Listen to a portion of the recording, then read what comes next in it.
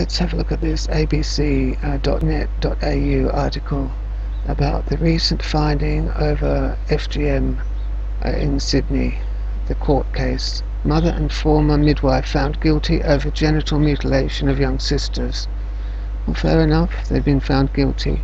What's interesting about this is that it's proof that the ABC as an organisation discriminates against boys. It treats them in a differential and unfavourable manner. Now, this is an article about female genital mutilation, or female circumcision, if you like. If there are any articles about FGM on the Australian Broadcasting Commission website, support services will always be provided. Now, this was an article about the guilty finding in that big celebrated FGM case. As a result, the ABC have got in the sidebar, they've got a whole range of support services.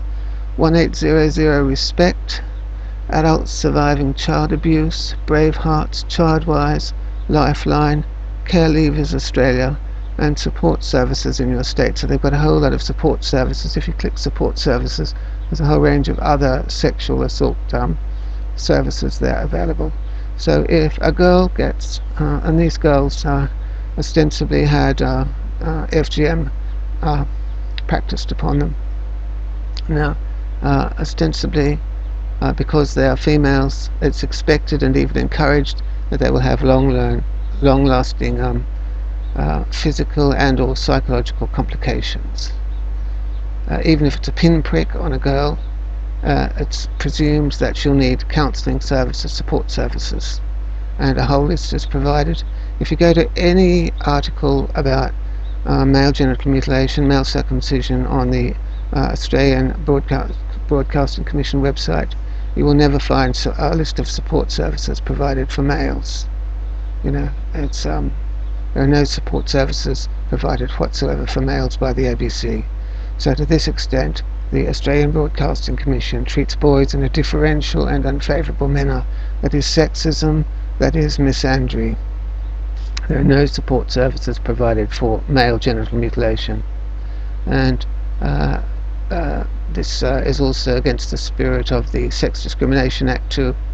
You can't discriminate against one gender and favour another gender. Girls are protected, and girls are protected by law, and they're given support services. Boys are not protected from genital mutilation by law, and they're offered no support services by the ABC at all. The fact that the ABC does not provide boys with support services in its sidebar when it discusses male genital mutilation is sexist and misandrist. Boys have as much right to support services after male genital mutilation as anybody else. They do. Now, yes, the Australian Human Rights Commission, the Sex Discrimination Commissioner, should be looking into that and seeing that boys' genital integrity is respected, and that boys are given support services.